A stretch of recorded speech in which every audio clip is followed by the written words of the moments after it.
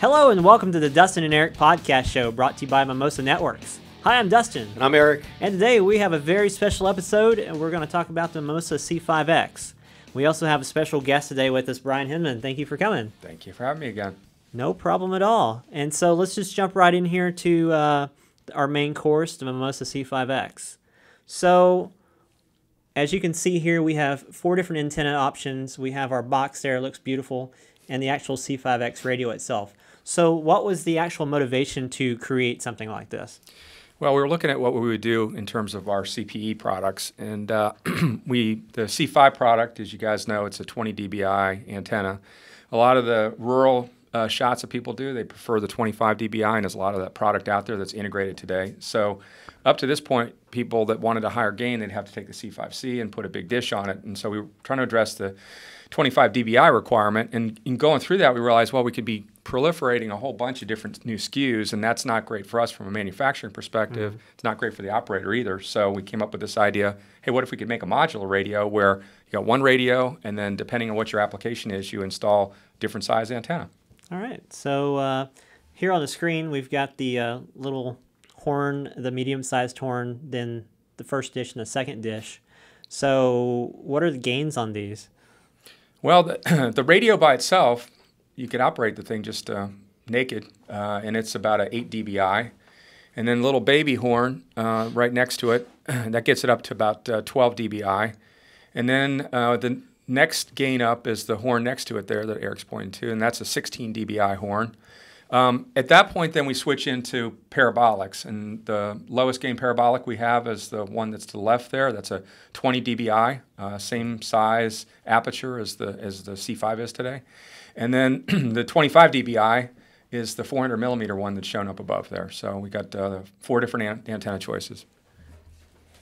So here's the 20 on the actual C5X.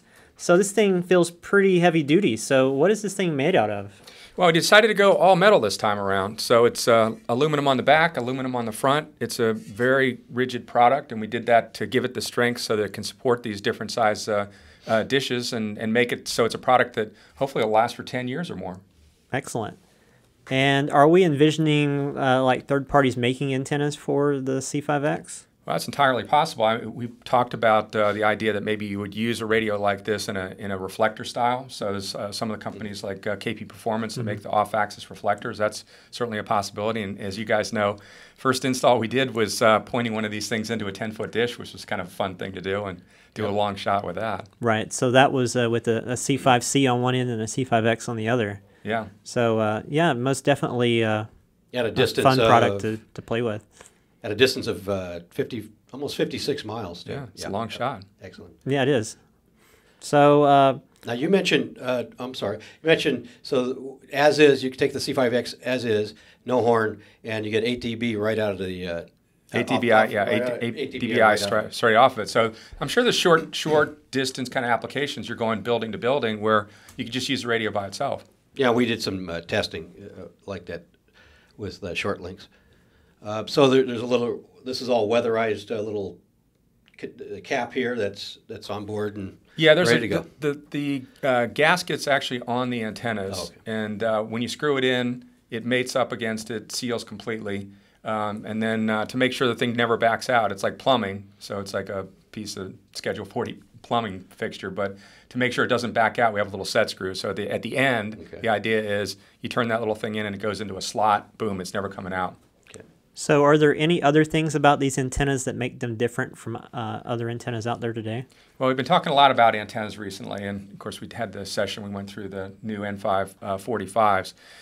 The whole world's full of interference these days, especially in the 5 gig band, as you guys know better than I do. And so you got problems both on the tower locations with interference, and you also have the problem at the premises, customer premises, whether that's a business or a home, 5 gigahertz interference everywhere. So as a result, improving your side lobe projection is critically important, and so both in the horns, which are inherently better in terms of side lobe projection, what you do on the horns, on the bigger one, let me see if we can get the cover off. We left this one not glued in just so we can show it.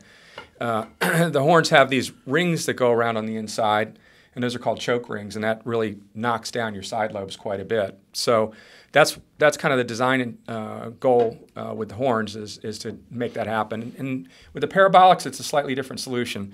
So with the parabolics in the past, and many of our competitors have done this as well, the feed oftentimes is projected out beyond the surface of the front of the dish. Now the problem with that is if you can see the feed from the side, it means that it's going to pick up interference as well. Right. So you'll notice in both the 400 millimeter and the 250, what we've done is we've pulled back the feed so it's down inside the dish, and that way you're improving your side lobe projection. So these are kind of the techniques. With the horns, you want to put the rings inside, and with the parabolics, you want to pull your feed back so that the rays are actually coming down into the feed that way. Mm-hmm. So with the release of the N545 last month, Mimosa has the projection of hating horns. So why do we have horns with the C5X? Well, I think, horns, there's nothing wrong with horns. Horns are a good thing. Our objection to the use of horns for access points is in most cases your subscribers are spread out over 45 degrees or something like that. And then maybe in the elevation angle, you can narrow the thing up to 9 degrees. So rather than having a circular pattern for your access point, in most cases, a sector is going to make more sense. But now when you get down into the customer premises side of things, a circularly symmetric horn is a perfectly good solution. And again, it provides, with the rings inside, the choke rings, it provides awesome side lobe projection. So all the stuff that's going on in the house, and inevitably somebody's going to have something running in the 5 gig band, happens to be on the same channel you're using for your access network. This knocks down all of the interference that's coming from inside the house. Okay. You got a client here, and his neighbors. You got a couple of neighbor or commercial clients behind that or off to the sides, and we've got some fantastic front to back. Yep. You need that. Reduction. Both your, we call it front to side ratio, which is looking down into the house, but then to your point, it could be front to back as well. So sides. Just knocking everything down except the direction you're looking is the goal. So Brian, where does this product fit in with the existing client family? So today we've been shipping the C5 for several years, and the C5C has become really popular over the last year and a half. We're going to continue selling the C5Cs, super popular, the extended frequency range. People are hooking those things up to large dishes, typically 2-foot, sometimes 3-foot dishes, a lot of that's going on out there. And the C5, we're going to be phasing it out. So this product is going to be taking over that range, and you have products now, instead of being fixed at 20 dBi, which is what the C5 has been, you've got products ranging again in gain from your raw 8 dBi all the way through 20 up to 25. So that's the intent here. Multi-gain, yep. Okay. So I know the N545 is usable between 4.9 and 6.4 gigahertz. I assume that this will also be able to do the same thing? Definitely. I mean, we're all about the extended frequency range these days. So 4.9 to 6.4, and most of the market we've seen has been outside the United States, especially down in Latin America. That band is just super popular. Right. Great news for us is word from our FCC friends is that we're going to take some action here in the United States. So by next year, perhaps we'll have 5.9 to 6.4 open in the United States. And so, if nothing else, even for the operators in the United States, buying this product is future-proofing yourself. Mm-hmm. Excellent. That's definitely a whole new band to pollute. Yeah, exactly. So there are a lot of customers interested in Mimosa Ethernet performance. So what have we done with the C5X? Yeah, we've done a lot of work on the Ethernet side of things. I mean, you got your ESD protection, which we've improved dramatically there. We've also changed the PHY over. We're using a new Qualcomm PHY that we think is a much better choice for the product. And then we've also changed the powering of it. So we have a wider voltage range that allows us to either operate at 48 volts or all the way down to 24 volts. That's So great. all of these, I think, are good improvements on the Ethernet side. All right. So do you want to talk about, can you talk about how much this is, base price? So the base price for the product, we try to get really aggressive on that side of things. It's $59 for the base product. And the base product out of the box runs at 100 base T speed and is for point-to-multipoint applications. So that's where we see the bulk of the volume going. And a lot of folks, if you're trying to provide like a 25 megabit service, it's a real value-based pricing solution. Okay. Can you elaborate on what we can do with a higher tier pricing for this then? Since this is a base is at 59 for point-to-multipoint and 100 meg. So what else can we get out of it? So we have a couple of option keys, or feature keys as we call them, that are available for the product. One of them takes the product up to 1,000 base T speeds. So for people who are offering those 100 meg plus services out there, they're going to want to buy that feature key. And then the other feature key we have is for applications that are point-to-point, which are higher value applications. There's another feature key for point-to-point. So with the feature keys, how will the mobile apps support it between some of the Samsung platforms and iOS, et cetera? Right, so we have two mobile apps today, as you know, where we've got both for the Android platform as well as for iOS. And we're going to enhance those mobile apps because most people install it that way. It's just way easier to put in Mimosa radios if you've got the mobile app. So the mobile app will now also include, as part of that install flow, asking if you want to upgrade with these feature keys, and so you put that in at that time. And the key, it's once you've used that key for one radio, that's it. That key sticks to that radio. For that particular key, right. And then there's a notion of what we call the wallet. So you buy feature keys, and then they're sitting in your account. And so then when you go to redeem them, they're used up. Okay. Yep. So backing up here just a little bit back to Ethernet and the basic package of 100 meg on the radio.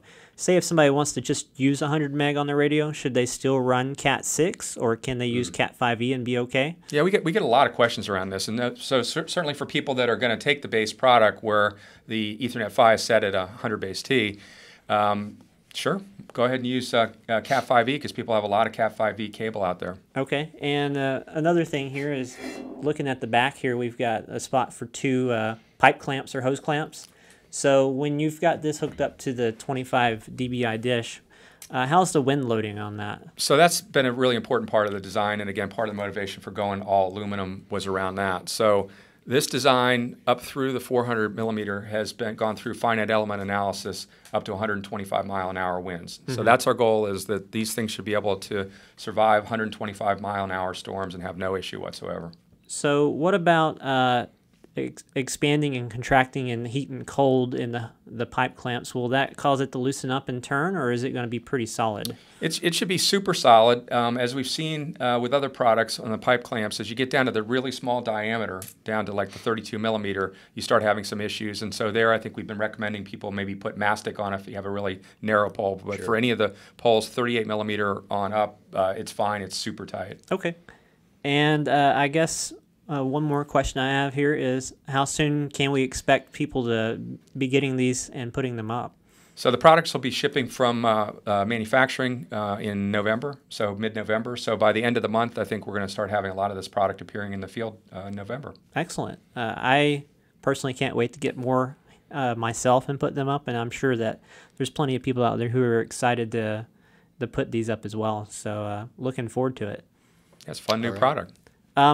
Eric, you've actually installed some of these. You want to tell us a little bit about your experience putting these up, how easy or how hard they might be? Yeah, I put a pair up at 1/3 of a mile with the 16 dB horn on it, and it was pretty quick and simple.